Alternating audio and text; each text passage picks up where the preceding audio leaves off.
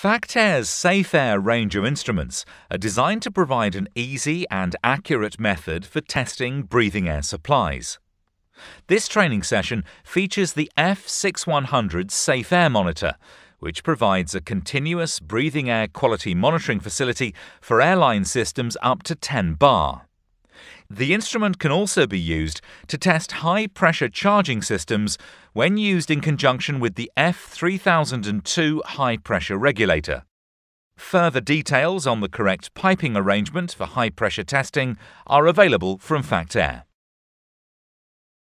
The F6100 is provided with a wall bracket to allow you to mount the instrument. The test location needs to be as close to the breathing air supply point as possible in a well-ventilated area, free from dust and with a mains power supply available. To install the bracket, mark the hole locations on the wall and check with the spirit level. The instrument is provided with suitable fixings to secure the bracket to the wall. Once you've installed the bracket, mount the F6100 in place and connect the power supply.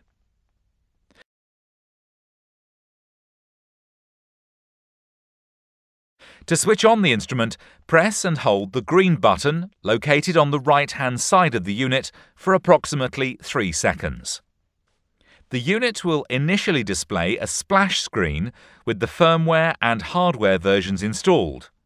It will then automatically calibrate the oxygen cell against the surrounding atmosphere. Once this calibration is completed, the unit will proceed to the home screen. At this point, you can then connect the breathing air supply to the air inlet. This training video is for the F6100 connected to an airline system. When checking an airline system, connect it to the air supply to be tested. Fit the appropriate adapter to the tester first and then connect the supply hose to the adapter. Alternative adapters for the most popular BA connections are available from Factair. Please note that the tester can be piped to any pressure between 2 and 10 bar. If the unit is overpressurized, it will automatically shut down and display an overpressure warning. It will then need returning to the manufacturer for checking and resetting. Please note, when the unit is first supplied or has been disconnected from the air supply for any period of time, then you need to allow at least 30 minutes for the instrument cells to have sufficient time to purge, adjust, and provide accurate readings of the supplied air conditions. The F6100 has built-in electrochemical cells for carbon monoxide and oxygen and an infrared LED sensor for carbon dioxide. The moisture is measured with an electronic dew point meter. For measuring oil aerosols, a Draeger impactor is connected through a test port and the degree of oil contamination is displayed after a 5-minute test flow has been passed through it. On the home screen, the unit displays the date and time together with the current reading for carbon dioxide, carbon monoxide, oxygen and moisture. A tick or a red exclamation mark next to each of these confirms whether they are meeting the selected breathing air standard. Details on how to choose the breathing air standard and configure this display are provided during this presentation. A stylus pen is provided for use with the touch screen. To enter the sub-menu for the configuration settings or to perform a Draeger impactor or tube test, press the arrow key in the top right-hand corner. The sub-menu will then display the date when the test port was last used and the result. The 2 buttons at the bottom of the screen allow you to review previous tests and enter the configuration and test port menu. To check the configuration settings, press the right-hand button. The top row of buttons allow you to configure the date, time and units of measure. The bottom row of buttons allow you to choose between a Draeger oil impactor test and a tube test. For breathing air tests, the standard option is to select the Draeger oil impactor. However, this test port can also be used with a range of other Draeger tubes, and these can be selected by pressing the bottom right-hand icon. This training session will be based on the impactor. At the end of this video, there are details on the Draeger tubes which can be used with the instrument. To complete an impactor test, press the bottom left-hand button. The instrument will now begin a 1-minute purge sequence, during which time an airflow will be passed through the test port. This clears contaminants from previous tests and ensures that a representative sample is being tested. Once the purge has finished, the Draeger impactor should be inserted into the test port and tightened firmly. Ensure the impactor has an intact protective seal. This seal must remain in place for the duration of the test. Press the button in the top right-hand corner to start the test. The unit will now return back to the home screen, and the test time remaining will be displayed together with the carbon dioxide, carbon monoxide, oxygen and moisture content. The unit can be left until the test time has elapsed. Once the test is complete, the reading from the impactor can be entered. Remove the impactor and peel off the protective seal. The impactor incorporates a series of 3 horizontal rows of nozzles. Any oil present in the sample in an aerosol form and greater than a concentration of 0.05 milligrams per cubic meter will be deposited on the display screen as a series of small dots. Each of the 3 rows has a different distance between nozzles, and their spacing is calibrated to 0.1, 0.5 and 1.0 milligrams per cubic meter. When the dots on each row form a continuous line, then it identifies that the concentration levels for that line have been exceeded. For this particular test, there are no dots present, so the oil concentration level is less than 0.05 milligrams per cubic meter. In breathing air standard EN 12021, the maximum permissible level is 0.5 milligrams per cubic meter, so we know for this test it's a pass. The following pictures, however, are examples of tests where there has been oil present. The first picture shows dots present on each of the 3 rows, but as you can see, none of the 3 rows have joined into a continuous line, so we know the oil concentration level present is greater than 0.05 but less than 0.1 milligrams per cubic meter. This would therefore be a pass on a breathing air test to BS EN 12021. On this second picture, the bottom row of dots have formed into a continuous line, but the middle and top rows are still individual dots. Therefore, the concentration level for this test is greater than 0.1, but less than 0.5 milligrams per cubic meter. Again, this would still be a pass, but only just if it was a breathing air test to BS EN 12021. On this third picture, both the bottom and middle row have formed into continuous lines. Therefore, the concentration is greater than 0.5 but less than 1.0 milligrams per cubic meter, and this would be a failure for a breathing air test to BS EN 12021. On this final picture, all 3 rows have formed continuous lines, and the concentration level is now in excess of 1.0 milligrams per cubic meter.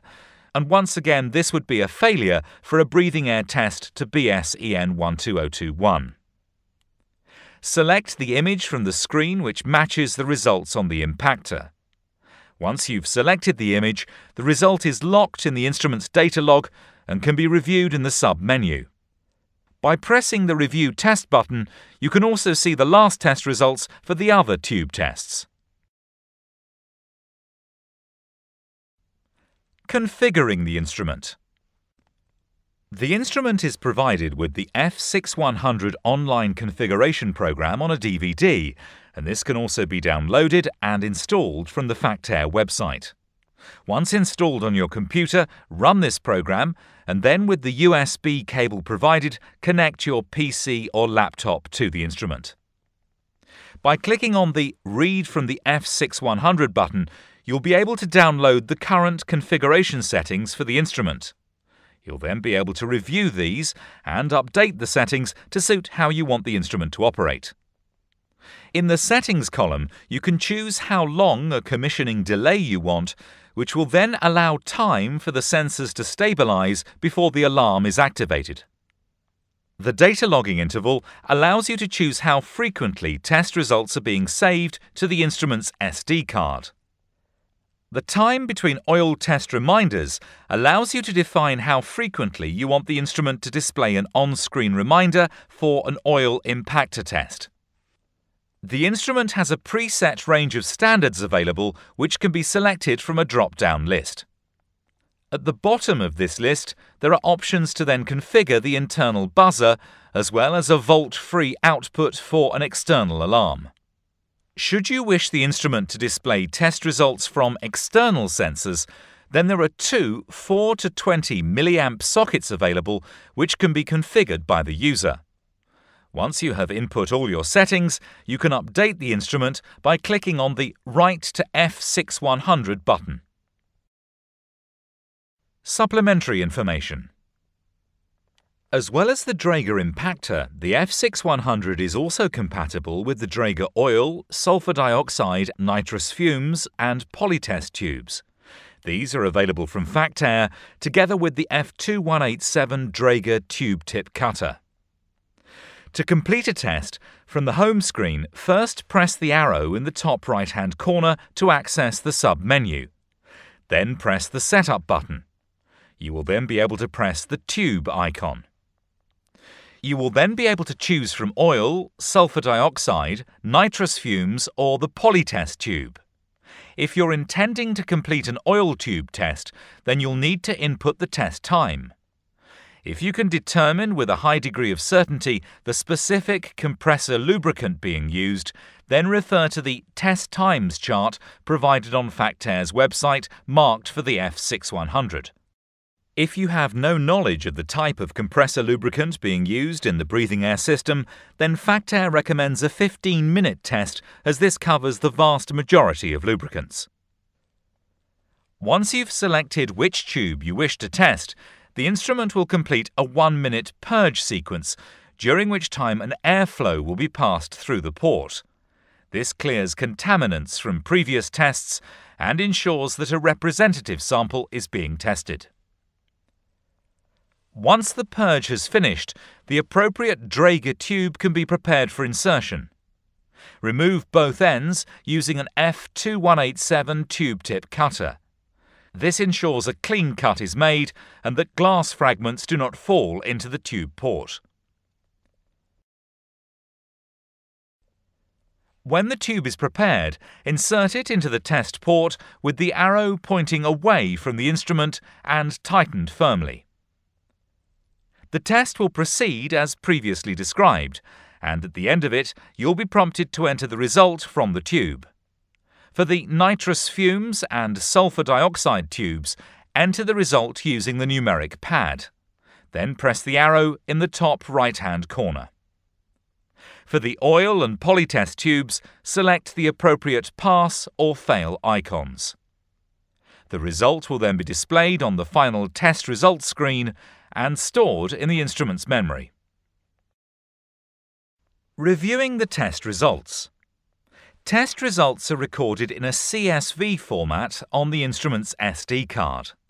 A Microsoft Excel spreadsheet program is provided on the DVD and on the Factair website, which can be used to interrogate the results.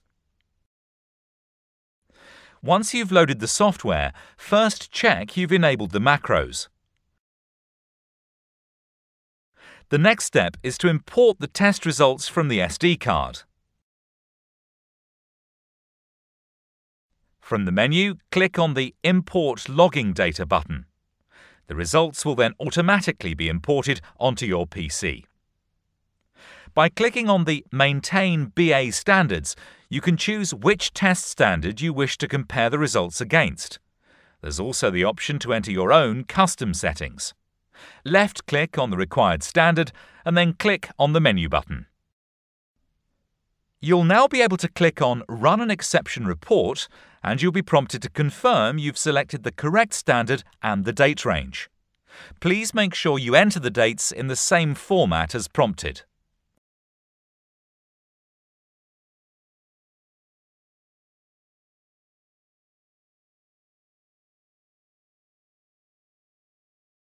The report will then run automatically and return all the results which were outside the selected breathing air test standard.